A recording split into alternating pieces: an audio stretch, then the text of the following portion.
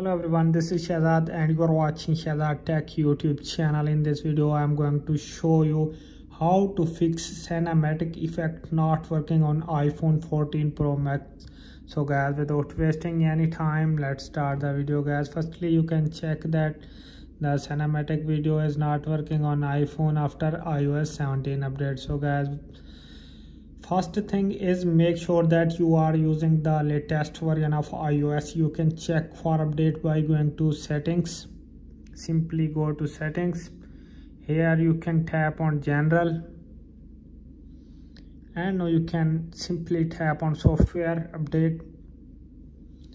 Checking for update, it will take few seconds, and now you can appear on the screen iOS 17 update. Tap on update now to update the latest version of iOS 17 to fix your cinematic effect. If this solution is not working, then we move to another solution. Another is restart your iPhone. This can often fix minor software problem. To do this, simply go to settings. Again tap on general and scroll down. Now you can see shut down. Now you can see slide to power off. After sliding it, your mobile will be restart and your problem will be fixed.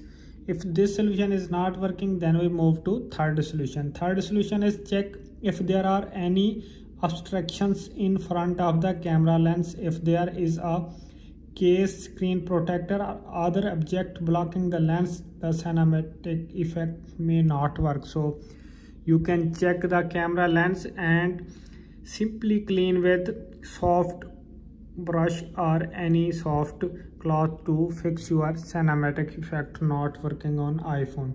So if this solution is not working, then we move to fourth solution. Fourth solution is try recording in a different lighting condition.